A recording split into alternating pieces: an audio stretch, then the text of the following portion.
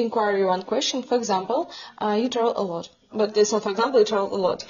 It's a fact. But for example, if I want to open my business, but I don't know where do I want to open, and could you tell me where is the most maybe difficult country for this? Did you try this? Because you said that you have experience in Asian, of course. Also, you have experience maybe in Berlin, and just this stuff. Maybe also about you have other projects in other countries. Could you tell about this? Wow, that's a very complex question, I would say. It's very individual. It depends on you, your character, your personality. It depends on the kind of business you want to build. It depends on what you want to do. So what does it mean to build a business for you? Sometimes it's about selling something, but sometimes it's only about digital cryptocurrencies, right? So also it depends about or on your education. I would say how you were educated. Were you educated with a business mindset or not? Also, it depends on your mindset in terms of, do you want to build it in your own country, or are you a very easy relator with culture, with different cultures? Do you get into the administrational landscape of a country quickly and easily? Because I think this is the biggest obstacle for somebody who wants to build a business in another country that is not your own. If you don't know the language, you first have to get to understand, okay, how's the administrational landscape? Again, connections. Yes, again, connections, yeah. Most of the time it's connections, that's true. That's what my grandpa always says. You have to build connections. Okay. Yeah, but, wow, I would say it depends. It's very vague, I know. It's not a concrete answer, but I cannot answer specifically. How many businesses do you have right now? How many businesses do I have right now? It depends on what I would say 2 real. But this that in are Germany? working. In Germany or where is it? Yes, one in Germany, one in Hong Kong. Yeah. Okay. Do you have any businesses, for example, or something, projects maybe in other countries? It's not something permanent, I would say. Yes, I had. It was temporary, but it's like, what do you say? It's like a project that you're working on, and then you close it because it's like an ending to that project. So, yeah. When did you understand that you want to close this project? What happened? That you don't want to continue this or something? Yeah, my newest idea you meant? You mean? Yeah. I didn't build a business out of it, so I was thinking about it. I was going to do it. Yeah, exactly. What led me to close it? Personal things, I would say. Being too focused on something that wouldn't going to work. I don't know as well. I don't know how to answer that, because sometimes it's just something that you feel and then you put an end to it.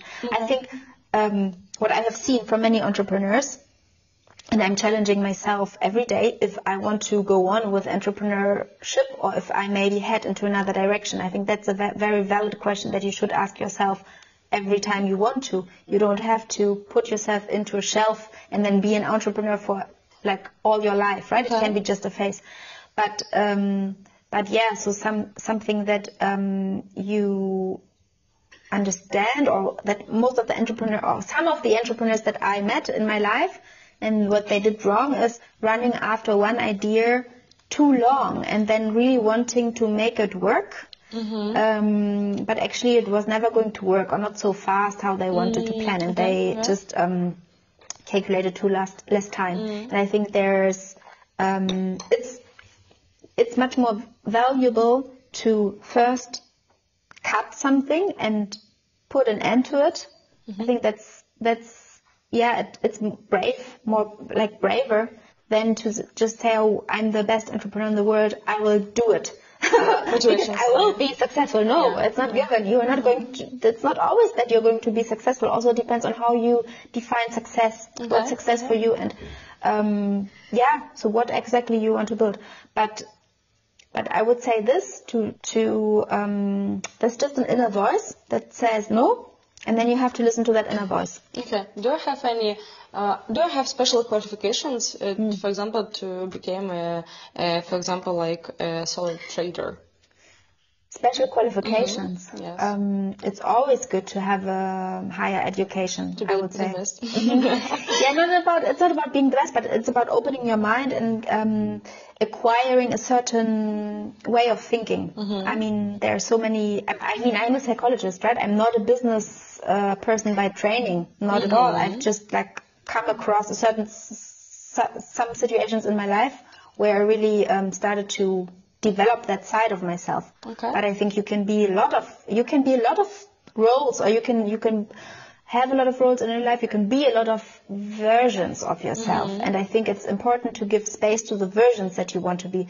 It's not only about being an entrepreneur. Maybe it's just a phase, and then if you want to be something else, you can be that. It's important to give space to that.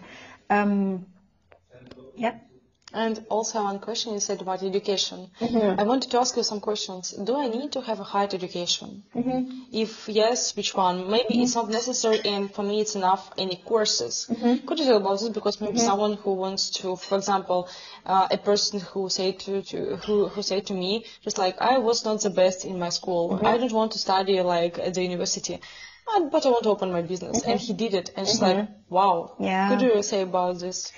So I have to say, I know a lot of people, business owners, that don't have any education or didn't finish their higher education in university, but they just have that character. They just have that kind of personality. They just build things and that's it, right? And it doesn't matter in which area. So you can do practically everything, and it's like trying to do new things. Some weeks or months ago, I talked to somebody when I was like having in mind my tech company. I actually wanted to build a software company.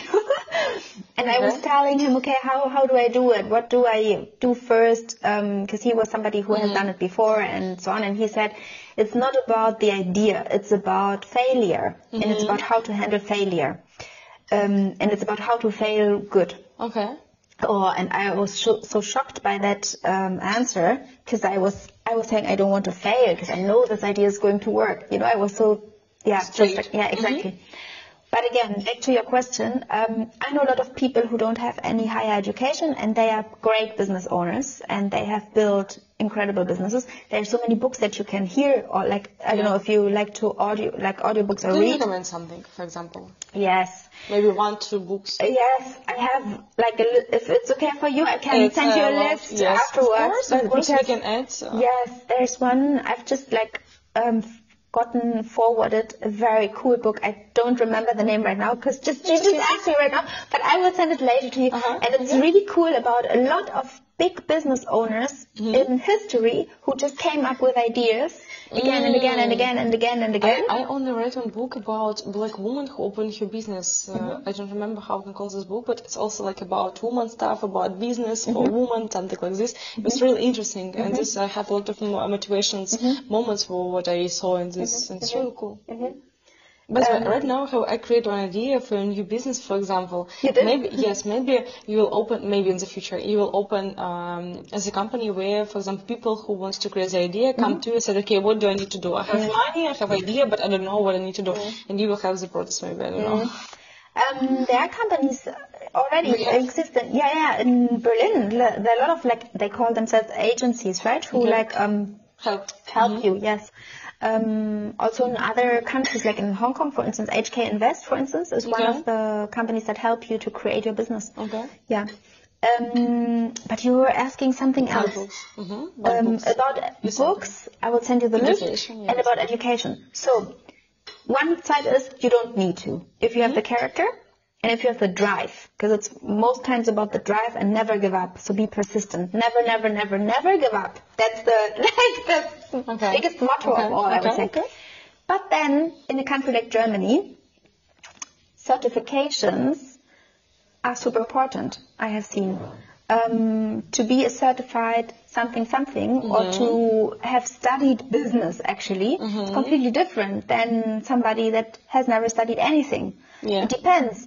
Do you want to speak to an investor who really, like, is like for him or for her, it's important what kind of education you have, or no, maybe you can do it out of your own strength, right? But I would say it's never bad to have a good education. Never. Just to understand how other people are thinking and already to build your network. Because you were asking about networks. Yeah, also about companies. Could you tell me about taxes? In Germany? I can tell you, I can forward you a couple of people who can tell you better about taxes than me. Germany, compared to other countries, is a terrible tax country. So there are so many crazy taxes that you have to have in mind, and that you have to be super, super organized and super correct on what you declare and when you declare it, what times you declare it. So yeah, you have to have the books always perfect, always on time, always super clean. That's super important.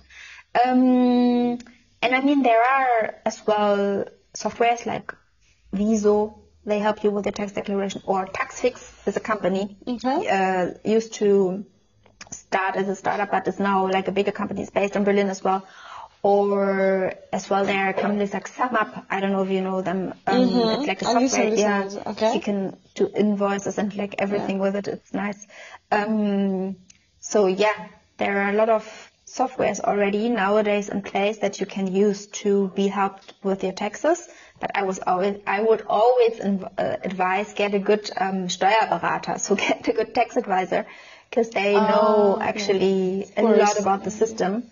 I have the very big luck to have a 70-year-old lady advising me on my tax. And you have team. You have just like your partner, or you have a team?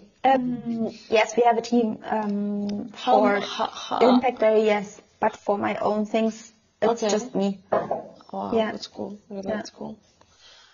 Okay, could you also tell me about, like, we were talking about visa. For example, if I'm a tourist, I cannot open, I cannot open this, yes, I understand. But I need just like, what do I need? Like, what kind of visa? Yeah, I think it's a residency visa that you need. But also, there are companies as well that are very specialized on what kind of what kind of visa you need. And what kind of constellations there are that you can get a certain type of visa. Again, I'm not a visa specialist at all, but I can connect you with the right people if you want to. Okay. Just guys, if you need someone, just like texting, just like I can forward you. Yes, definitely. And also, the last question what I want to ask you. Yes. The last question what I want to ask you, could you tell me about like step by step what I need to do? Just like for people that, for example, they really want to create this, they really want to open something, but for example, the first idea, like you said, the second, okay, I need to just like to create the plan, I need to write, maybe also I need to find someone who will help to me, maybe my partner, maybe I will do it by myself. Okay, next step, I just need to find investors or understand, for example, about income. How can you use it? Where you can find this or something like this. What next steps? Wow, that's very individual, I would say. Important areas to cover. Get a good legal advisor, get a good tax advisor. That might not only be a person. Sometimes it's just like that you have somebody that is really into that and wants to find out. But it's not always about the money. So yes, if you want to build a tech company, you should have a product first and then try the product, and then this is like best of all, show what the product can do, right? But there's not one way. I would say there are so many ways that can create good businesses or that can create good ideas. And I mean, we all know those big tech giants. They create their ideas for years and years and years in their backyard or in their garages, right? And also with ImpactBerry, we were living in a 4 square meter room and had like the bed, the little sofa, and our desk, and then our green box, which is ImpactBerry actually, like in the beginning, right? So it was like starting from zero. But again, I think there is no step plan. You should be aware of a couple of things that you should have to have in mind to be legally on the correct side, because I think that's the most important thing. And then you should have the right people. And to find the right people, if you don't have friends that also have your idea in mind, because that was actually maybe as well my challenge now with the idea that I had about the software company that I wanted to build, is that I didn't find anybody, also not from my friends or family or past or university or childhood or whatever, who had the same passion for that topic than you. And I didn't want to do it alone, because I think doing things alone is not so fun than doing them together with somebody. At least for me. Essential. Yeah, at least for me. I mean, it can be different for different people, but not for me. So again, I don't think there is a step plan to follow. I don't think there's a checklist. But yes, if you want to find founders, there are lots of founder programs that you can attend or participate in Berlin. Also in different other countries, or like in the US, there are so many founder programs. Also in like Asia, there as well, like there's so much support actually that you can, if you want to, you can, if you have time, you want to, you can participate.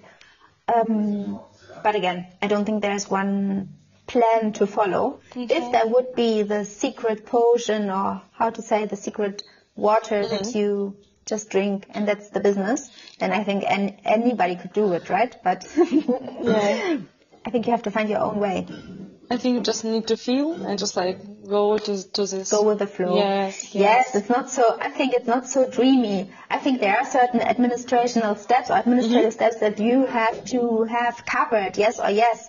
And legal aspects and insurance is a big part in Germany that you have to have covered from the beginning, I would advise. But yeah, how the idea comes up and then that the idea develops and everything is, I think that's the beautiful thing about it, that everyone has like a different path. Sometimes it just sparks. So the other day I was talking with a friend, and we were building up an association actually to build tiny forests in Germany. Okay.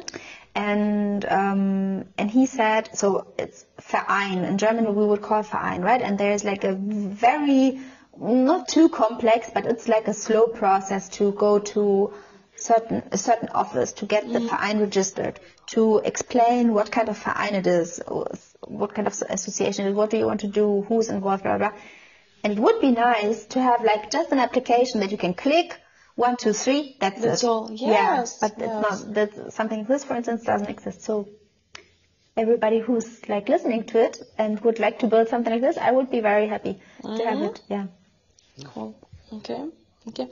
I want to say thank you so much to Sonja Debus. Thank you so much that you talk a lot, and it's really cool case for everyone who wants to open something like cool stuff, business. And guys, if you have any questions, just like ask below in the comments, and just like we will answer to you. Thank you. Thank you. Bye. Not that much related to entrepreneurship, but then afterwards I did a master's degree, and that was really... That was a car.